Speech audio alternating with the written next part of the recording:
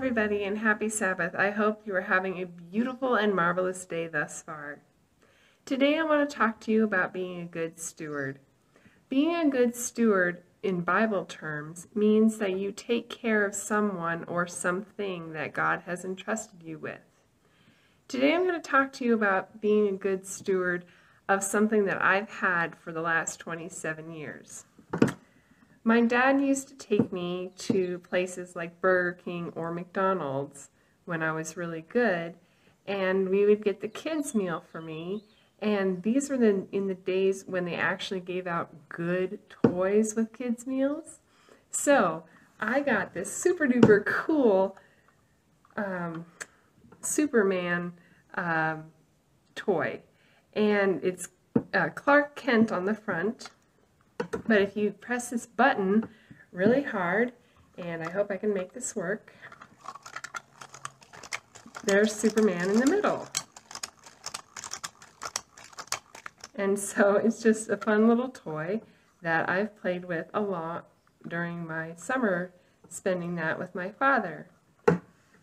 And I have been a really good steward of taking care of it, and I encourage you to be good stewards as well.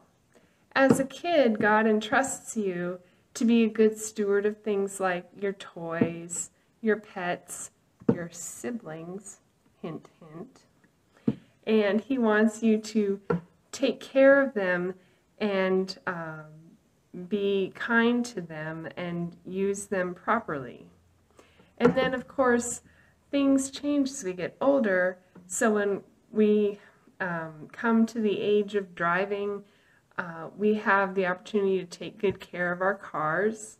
And then when we get older and go to college or find a field like a trade to work in, we have responsibilities there, and so God entrusts us to take care of the things that need to be done.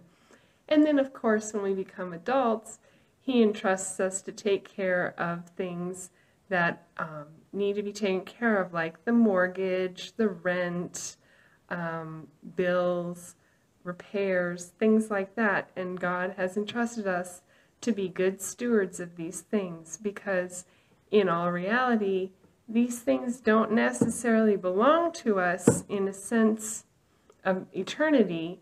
They belong to us now in this worldly aspect.